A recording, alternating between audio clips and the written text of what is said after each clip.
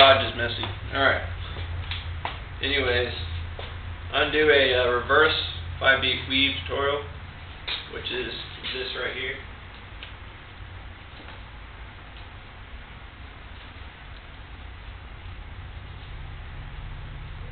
Alright.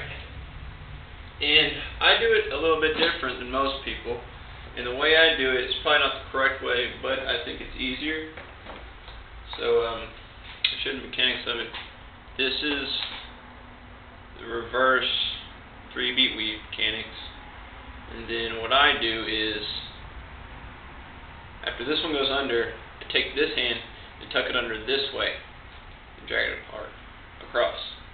Most people tuck their hand this way, and I think that's the correct way to do it, but I think it's easier if you just flip your hand upside down so your wrist is pointing up to drag it across.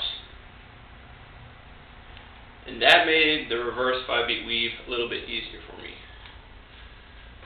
And if you do that enough, then you can actually do the reverse 5-beat weave correctly.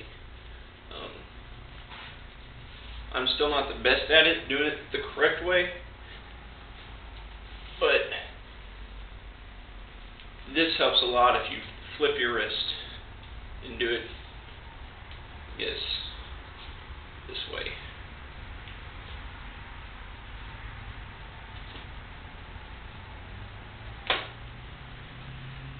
And the more you practice it this way, I think, doing it this way with your wrist tucked down makes it a little bit easier.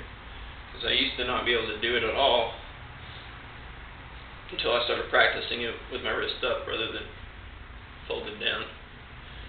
So, there it is. I'll show you it again this way.